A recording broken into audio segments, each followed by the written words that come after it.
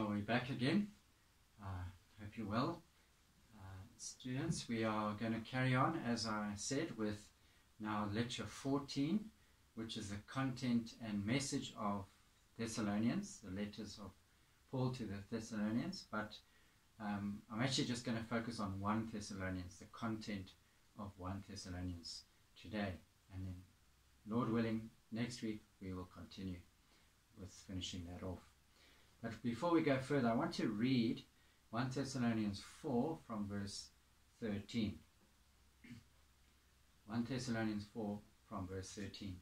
This is one of the key contributions of the book of 1 Thessalonians and 2 Thessalonians, the eschatology that we find. So let's read from 1 Thessalonians 4 verse 13. But we do not want you to be uninformed, brothers, about those who are asleep, that you may not grieve as others do who have no hope. For since we believe that Jesus died and rose again, even so, through Jesus, God will bring with him those who have fallen asleep. There's the comfort. For this we declare to you by a word from the Lord, that we who are alive, who are left until the coming of the Lord, will not precede those who have fallen asleep. For the Lord himself will descend from heaven with a cry of command, and the voice of an archangel, and with the sound of the trumpet of God, and the dead in Christ will rise first. Then we who are alive, who are left, will be caught up together with them in the clouds to meet the Lord in the air. And so we will always be with the Lord. Therefore, encourage one another with these words. Such wonderful, stirring up words of the Lord. But Paul continues, chapter 5. Now concerning the times and the seasons, brothers, you have no need to have anything written to you. For you yourselves are fully aware that the day of the Lord will come like a thief in the night. While people are saying there is peace and security, then sudden destruction will come upon them as labor pains come upon a pregnant woman, and they will not escape. But you are not in darkness, brothers, for that day to surprise you like a thief. For you are all children of light, children of the day. We are not of the night or of the darkness. So then let us not sleep as others do, but let us keep awake and be sober. For those who sleep, sleep at night, and those who get drunk are drunk at night.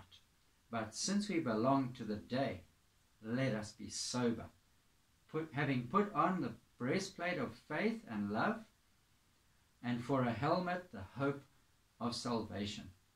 For God has not destined us for wrath, but to obtain salvation through our Lord Jesus Christ, who died for us, so that whether we are awake or asleep, we might live with him. Therefore, again, he says, encourage one another and build one another up, just as you are doing. So, this first letter to the Thessalonians, Paul, as we saw, addresses a young congregation which he had to leave because of the pressing dangers of Jewish persecution. And knowing that he couldn't go back to the city, he decided to write to them, especially because he had received news about how the congregation were doing in their circumstances. So let's go into the overview of 1 Thessalonians. The content of 1 Thessalonians centers around several prayers. Now, this is an amazing sort of unique aspect of 1 Thessalonians, is that it has these prayers that provide structure to the whole letter. So each of these prayers basically provides a conclusion to one section and an introduction to the next section. So that's like a bridge between sections in the letter. And in these prayers there are 4 key words: faith, love, hope, and holy, or holiness. And those are the main themes of the book of 1 Thessalonians. Now in 1 Thessalonians, as we've seen in Ephesians, as you've seen in Colossians, there are two main sections.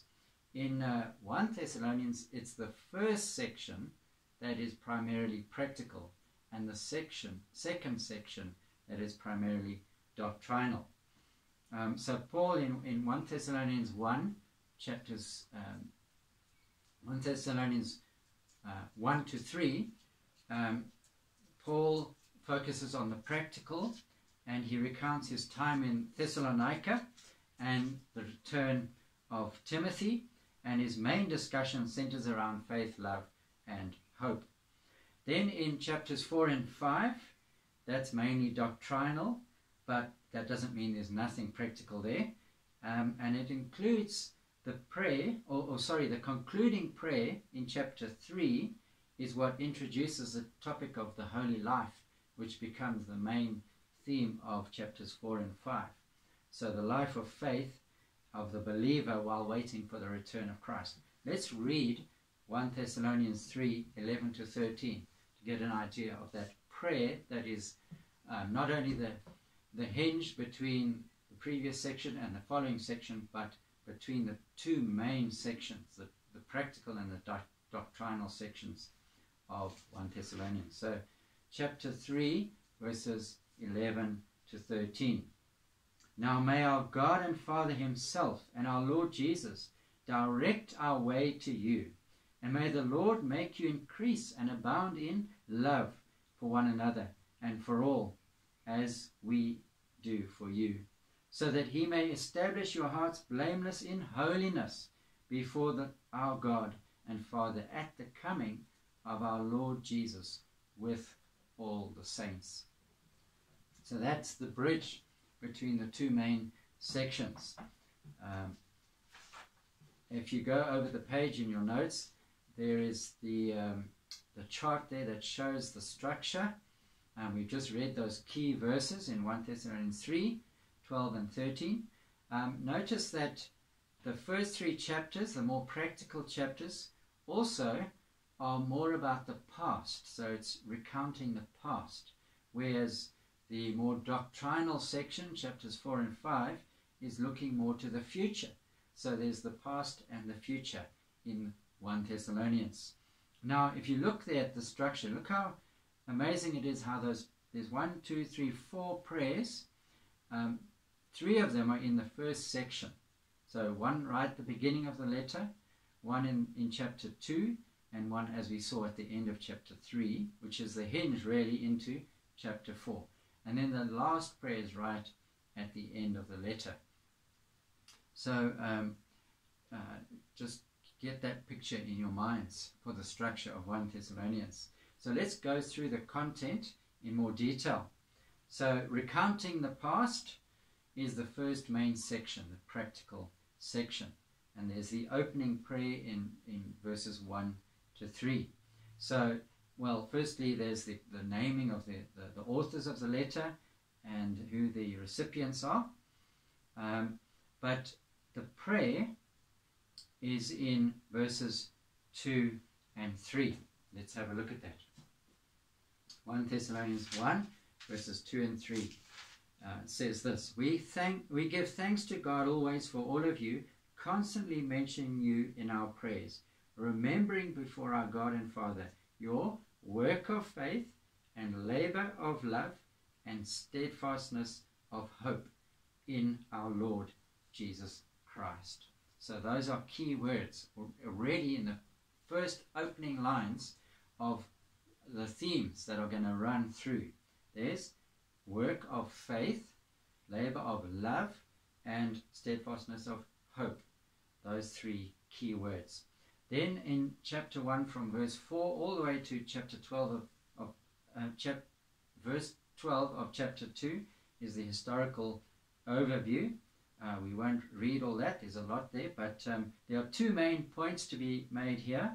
One is that it's about how the believers of Thessalonica came to faith in Christ. It's describing their conversion, their experience of becoming believers, responding to the gospel, hearing the gospel and responding to the gospel. seeing the power of the gospel. And it mentions there in verse 5, in power and in the Holy Spirit and with full conviction. That's how they received the gospel. And as they received the gospel, they turned away from worshipping idols to serve the true and living God. So from this faith also flows their hope of the return of Christ, even mentioned in verse 10 there of chapter 1. So how the believers came to faith in Christ is the first part of the historical overview. And then the second part is the ministry of Paul and Silas and Timothy in Thessalonica. And Paul recalls what it was like. And he talks about that it was not in vain because they had to declare the gospel of God in the midst of much conflict. And yet experiencing this conflict didn't move them to use flattery in order to kind of please their audience and win their way. Nor was proclamation of the gospel a tool for their own glory.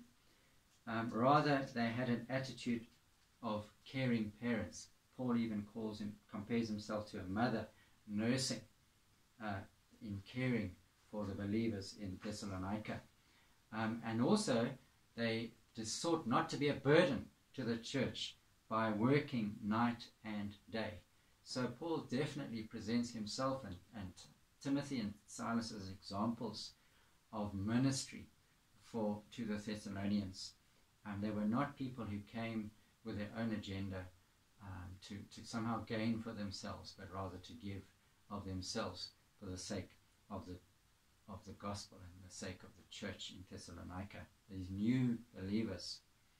So they gave an example of how a Christian should live in both their word and their actions. Then comes the second prayer in chapter 2, verses 13 to 16.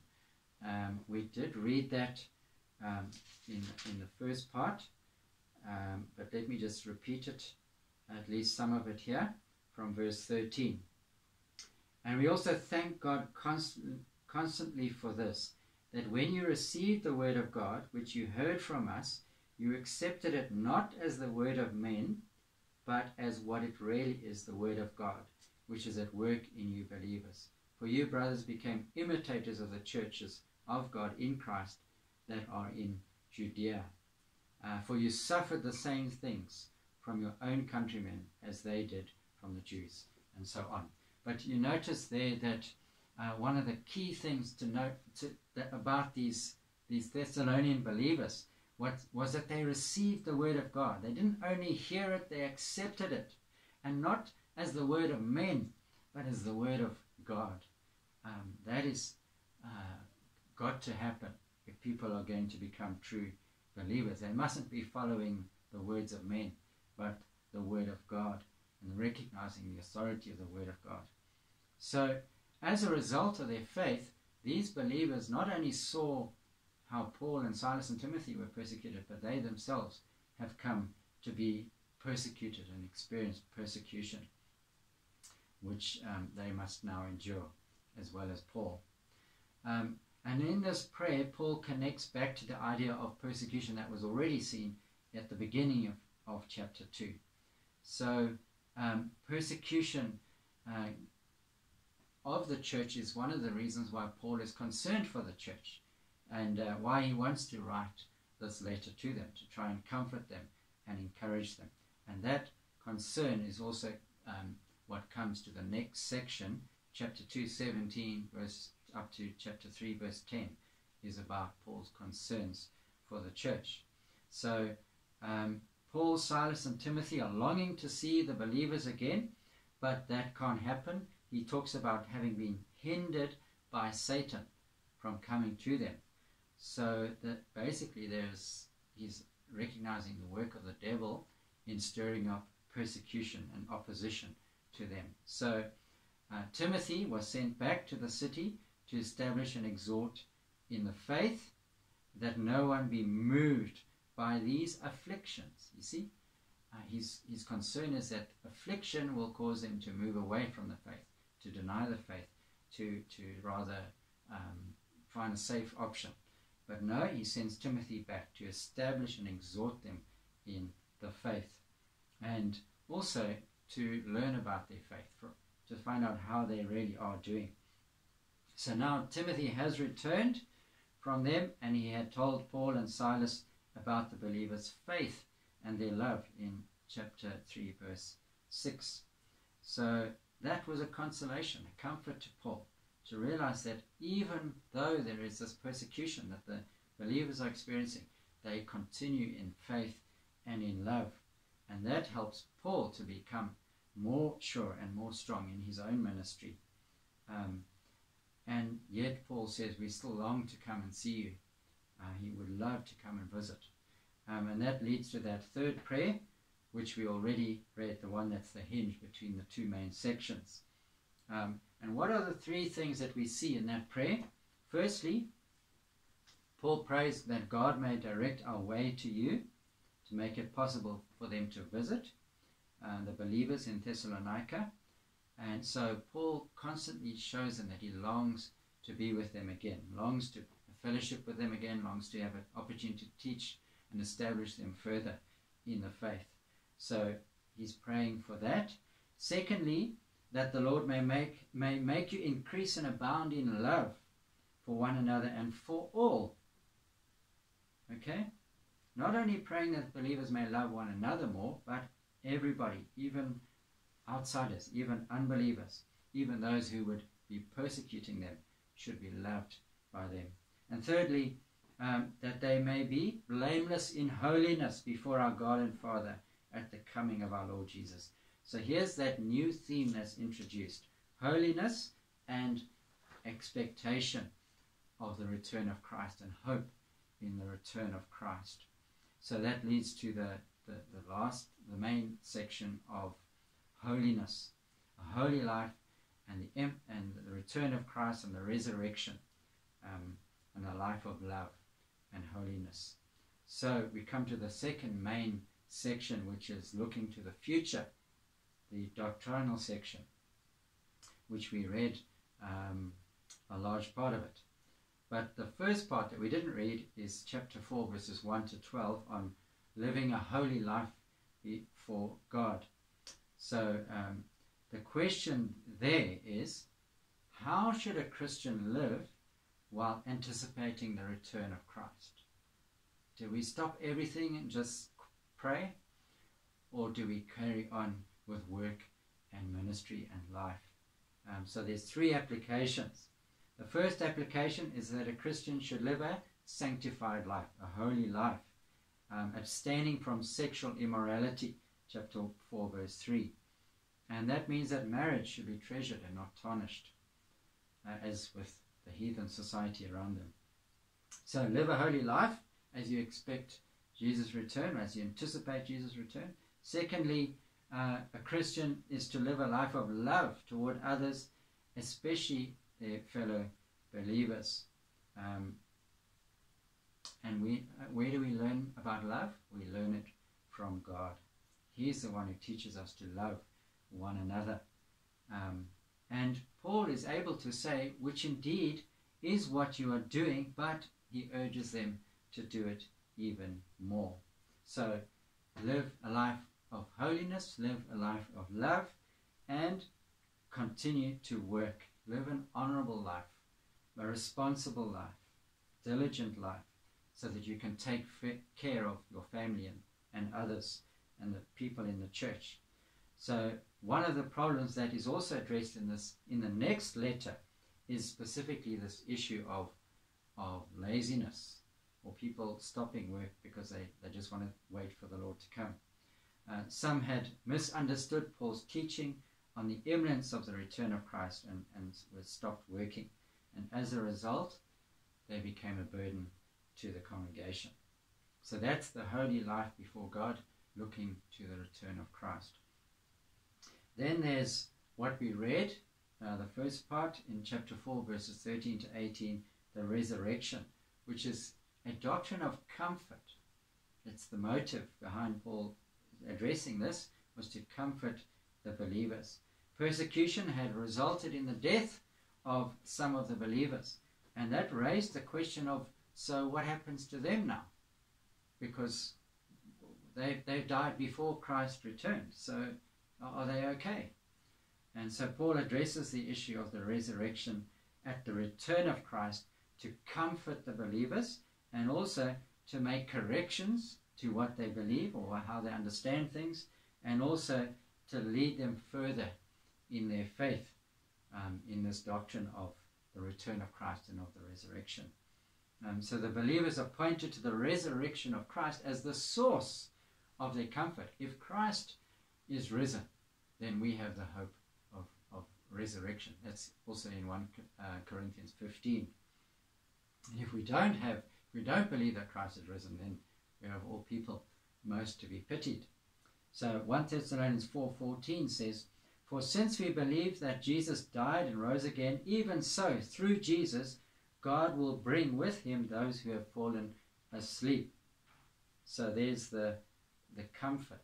Those who have died are spoken of as having fallen asleep, as something that is not a dead-end death, but a temporary thing. It's falling asleep until Christ returns and wakes them up, and with him will live forever. And that's also when Christ returns. Not only will the dead be raised, but those who are alive will also be with the Lord. Now, looking at this more deeply in the next page in your notes, 1 Thessalonians 4:17 is often used to justify the idea of two returns of Christ. The idea that Christ will return, and then believers that had died will be resurrected, and together with the believers living on earth at that time, they will be raptured, caught up into the sky, where they will live in heaven for a period of time, maybe 1,000 years, before Christ then returns a second time to judge the earth. Well, that needs to be corrected. Firstly, nowhere in the whole Bible is two returns of Christ taught. If you look at the book of Revelation and you argue for two returns of Christ, well, you have to be consistent then in how you read Revelation. Do you read the whole book of Revelation as a chronological account of how things will happen, one after the other, right through the whole book from beginning to end? Or do you see it as a number of pictures running in parallel of the same events but described in different ways? So the second option is the way we should understand the book of Revelation. So if you want to argue for two returns, you actually need, if you look at the book of Revelation, to argue for 10 returns of Christ, if you're going to take everything in the book of Revelation in chronological order. So there's no real biblical argument for two returns of Christ. Secondly, the issue that Paul is addressing here in 1 Thessalonians 4:17 is a specific issue. He's dealing with how to comfort those who have lost loved ones who are believers and are wondering what has happened to them. So that's what he's addressing. So he's not really addressing the issue of the sequence of events when Christ returns. What he's primarily saying is that those who have died already will be there, and we will be with them too, and we will all be with the Lord. It's a comfort teaching. It's not a putting everything together teaching. And then thirdly, it also doesn't, if you argue for two returns, that doesn't take into account the whole of the Bible's teaching on the return of Christ. It's just reading too much into one text. All right, so that's that section of chapter 4 come to an end. Then chapter 5, which we also read, the first 11 verses are on the return of Christ some more, and that's where we read about the thief in the night passage. So 1 Thessalonians 5, 1-11 is about the return of Christ, and it is addressed as a means to ignite the zeal of a holy life, the enthusiasm for a holy life. So the suddenness and unexpectedness of the return of Christ means that you always need to be ready. You need to be fully aware that the day of the Lord will come like a thief in the night. And believers are to live their lives each day as children of light. There's no going into the shade, going into the darkness because, well, don't expect Christ to come today. No, every day we should expect Christ and live as if Christ is going to return.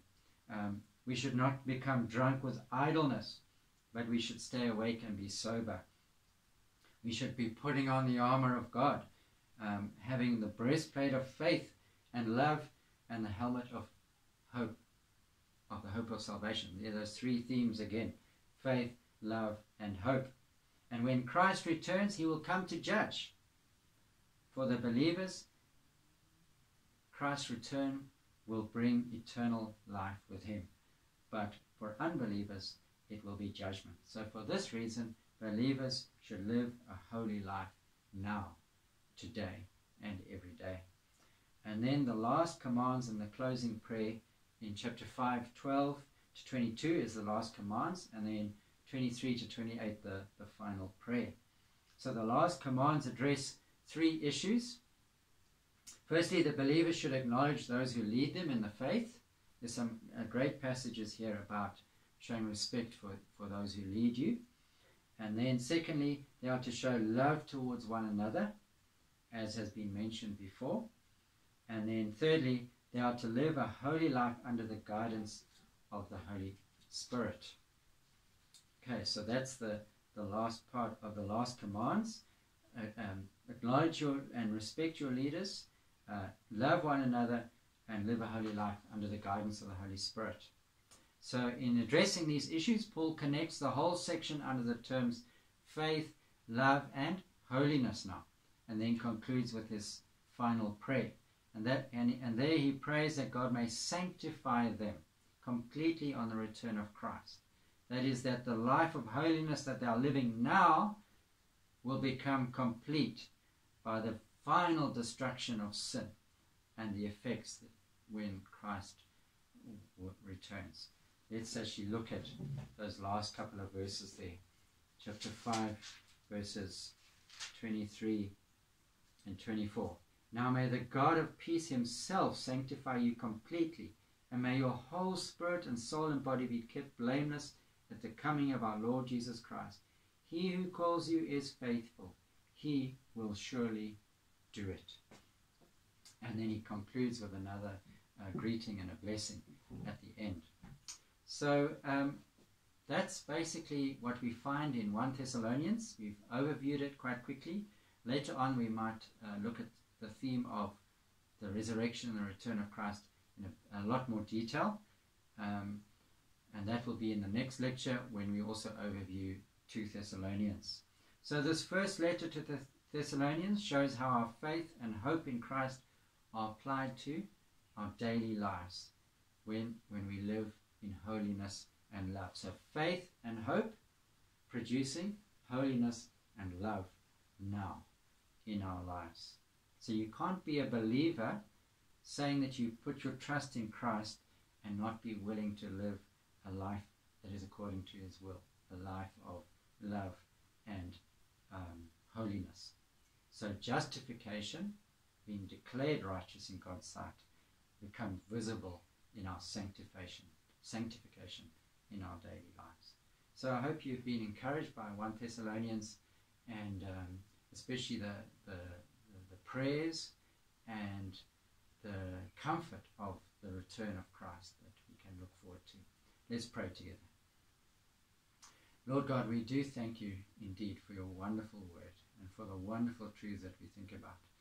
And Lord, we do pray that our faith and our hope, our faith in what Christ has done, our hope in his return may cause us to love one another, to love all people, and also to live holy lives.